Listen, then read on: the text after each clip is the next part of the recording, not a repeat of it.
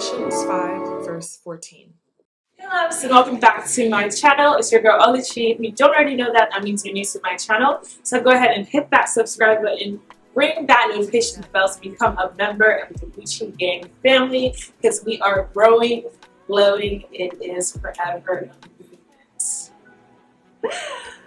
Guys, what's up? Oh my god, I feel like it has been forever since I actually sat and talked here with you guys. So today's video, I'm actually going to be doing a 3-in-1 chit chat get ready with me. I'm giving you guys a life updates. I've been gone MIA for almost 2 years now. I only feel like it's right. Well, actually, my friends and everybody else around me, and myself a little bit included, feel like it's right to let you guys know why I was gone for so long. So this video, I'm just going to be updating you guys while I get ready for a Nigerian wedding here in Dallas. So if you guys want to see how I put this look together, please keep on watching. I haven't talked in a while here, so I don't know how this is gonna go, but you know, we'll just wing it, okay? So I'm going to be using first the BioSilk Therapy Light, and I'm going to just put it all around the hair. There should be a review of this hair on my channel, maybe before this actual video goes up. And so I'll give you guys the tea on it, but it's from Arabella Hair. So we're going to use this on there, and then I think I just want to do wand curls. Right, generous with it. I want it to have some type of sheen. So you guys, what's up? How have you guys been? How's everything going? This is, oh my god, I almost burnt my ear. Hold on, y'all. Let me finish this. Jesus, that was so painful. Alright, so how have you guys been doing? How is everything? How's your life treating you? What's been going on? Fill me in. Of course, I know you guys can't physically talk to me right now, but you guys can comment down below and answer that question for me of just how you're doing. I really do want to know in general how everybody is doing. I know it's the middle of 2022 and there's a lot that has happened. How's everyone's mental health? How's everyone really doing? On the other hand, I am doing okay. A lot has happened. A lot has happened. So I'll just fill you guys in at least from last year, because I don't believe that I was here on YouTube at all last year. And I think last year was probably a very pivotal time in my life. It was very exciting. There's a lot that, I did last year. So I just kind of give you a rundown. At the start of last year, I was still at my full-time position. Towards the ending of January, that position was up.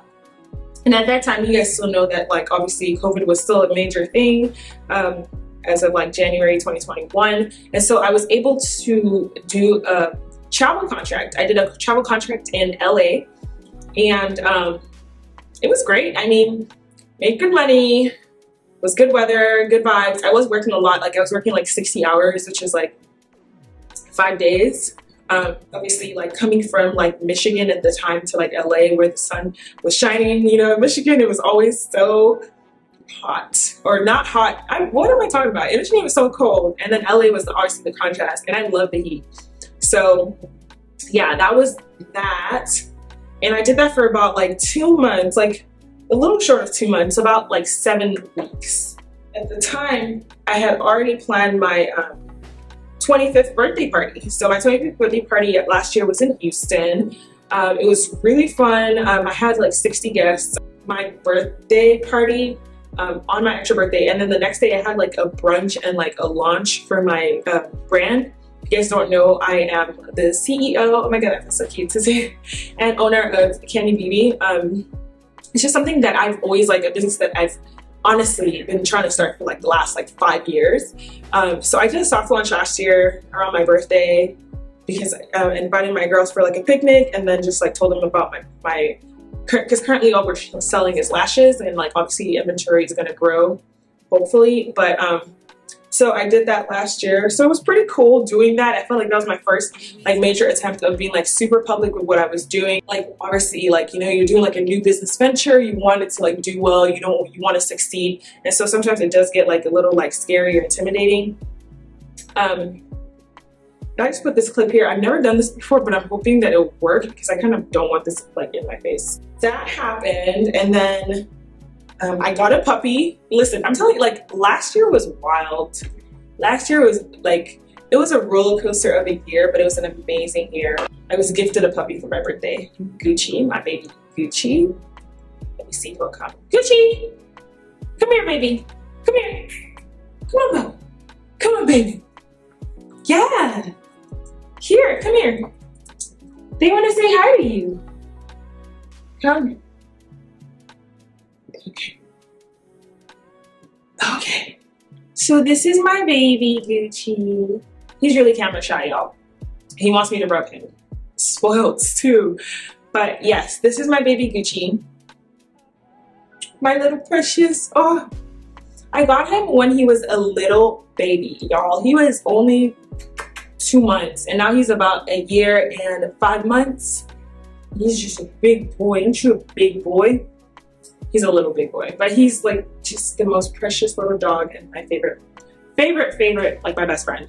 And so during that period of time, there was just so much happening in my life in terms of like trying to decide like what's next, what I was gonna do.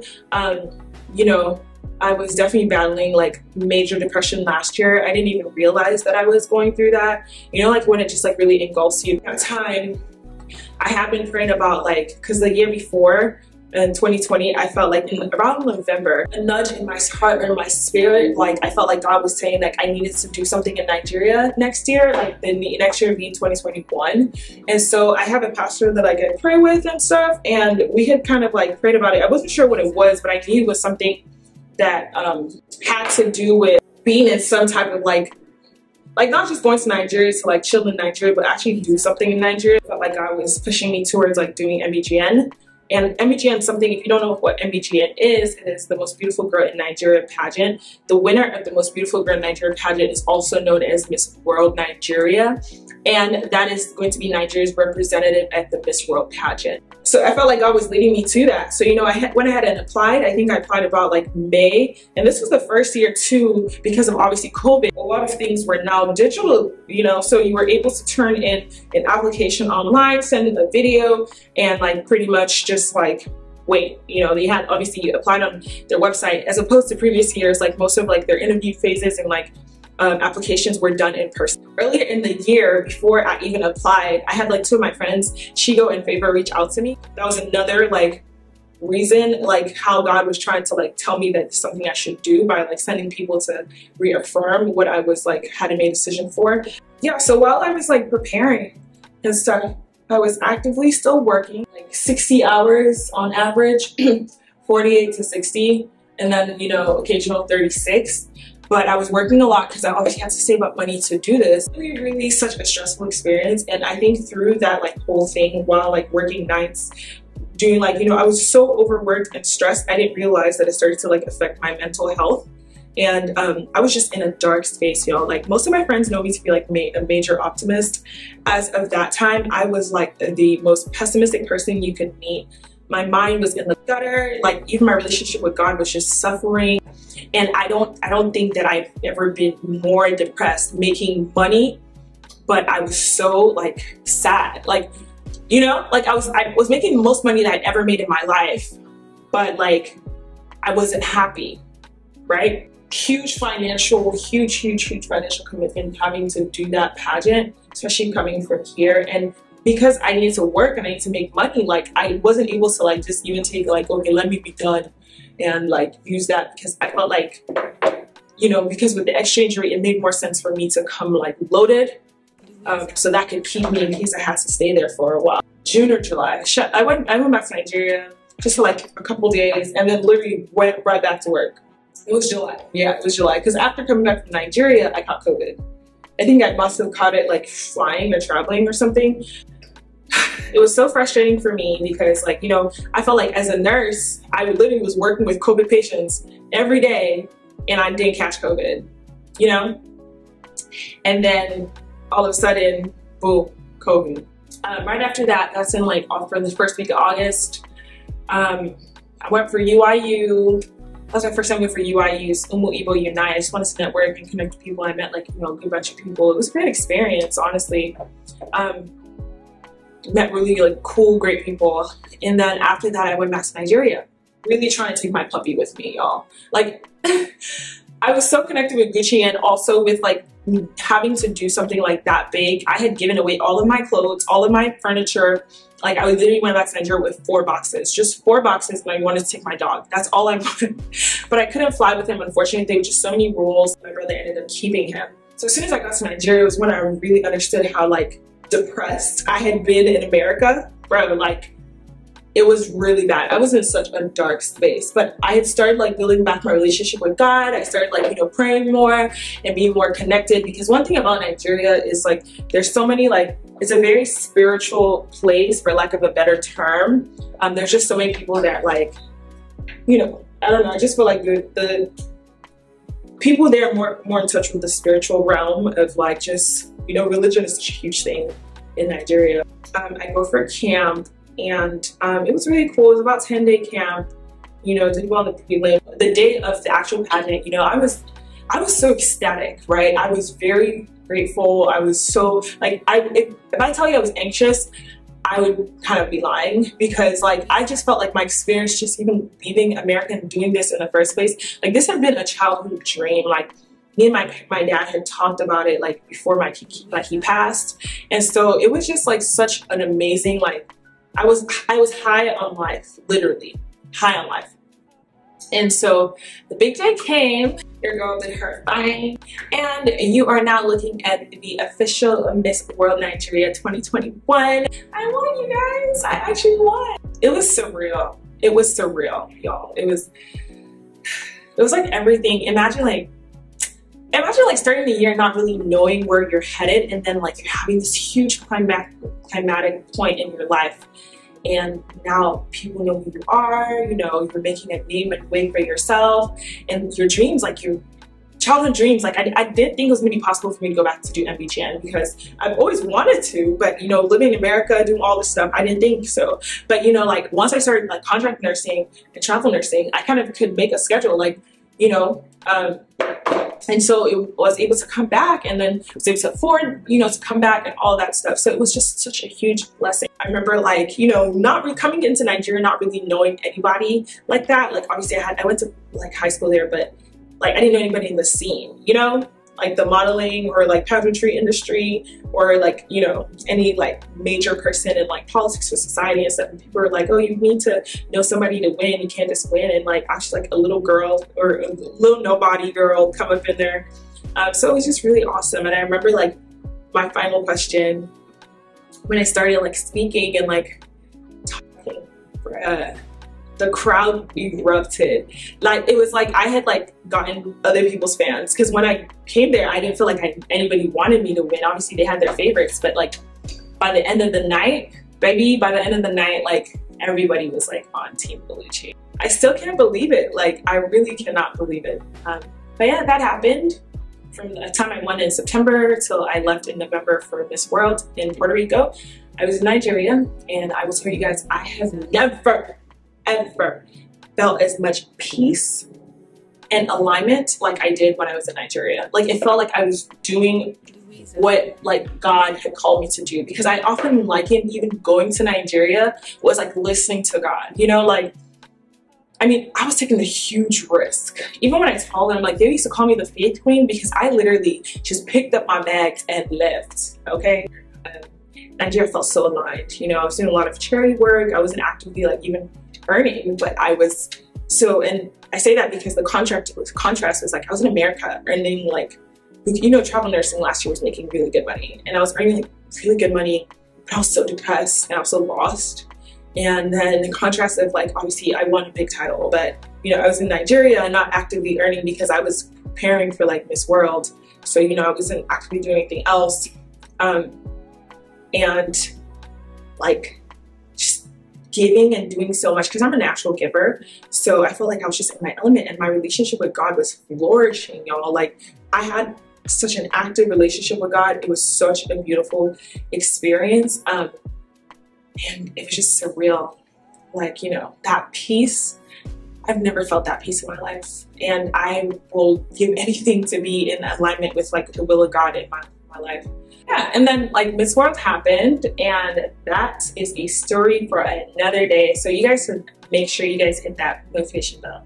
Subscribe to my channel so I can fill you in on my journey as Miss World Nigeria, my journey to Miss World, meeting such like amazing girls from all over the world. It was really an experience. One of those things I forgot to tell you, like, okay, also for my birthday, I skydived.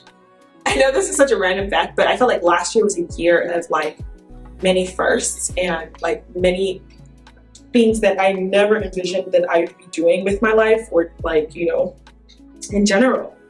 So it was a really amazing year altogether. So this year pretty much has just been me working, shuttling between, going back and forth between Nigeria, because I'm still currently reigning queen. This year though, I feel like definitely has tested like, you know, my mental health more than I thought it would. And just because I've, you know, there's been so many situations of like where I feel like I'm moving forward and then I fall right back, because I'm this kind of person that just wants to know what's next. And like after like no cap, but after a year like last year, I just had such a difficult time like understanding what was next for me. Like it almost felt like I did so much last year that I had nothing left to move forward from or to, and that has just been a roller coaster of emotions, you know. I started to really like pursue like my entrepreneurship side, and like, you know, even like coming back and doing content creation, things that like my first loves, and really, because I feel like that's one thing too last year taught me was like, you know, really following your heart and doing something that you love will give you like major satisfaction, and you're capable of achieving whatever you set your mind to. But yeah, so I'm all done with like just curling my hair. I'm gonna move forward to like doing my makeup. I still am a little bit ahead of time, fingers crossed. So I'll do my makeup and then finish up styling the hair, and then I'll show you guys my outfit. So you guys, I can't help but notice how like crazy my makeup process looks. Who else can actually relate? Because ooh, and those brows, baby, listen, I'm thinking of getting my eyebrows microbladed. I think y'all can all understand why, because I really don't have a tail and it is really irking me. But I mean, this process isn't like anything that I feel like most people know how to do makeup now, right? So this, honestly, this portion is not really show you guys like my makeup style, like actually not how I did the makeup, but more so like the makeup style, I guess. I really don't know. It's just part of the 3-in-1, so enjoy, okay? But yeah, the process definitely looks scary. I've actually had a friend tell me that one time, and like watching it back, it does look scary. But let me tell you what happens, y'all. That setting spray, it saves my life, and it clearly did. And of course, a little bit of lip gloss, and I will be popping. So this hair is brought to you courtesy of Arabella Hair. I actually have a review on my channel, so I'm going to link that up in the cards. This dress was provided by my oh so amazing tailor in Nigeria. She actually is kind of like not so much of a name brand like the big ones, but she be snatching my waist, okay? She has like taken my measurement one time, just one time, and that was like many years ago, and she just like slays. And this is her own design. I didn't even give her this style. She just did what she had to do, baby, and we are looking flawless. This is how I showed up to the wedding, and best believe I was giving, serving, and that's what we love to see.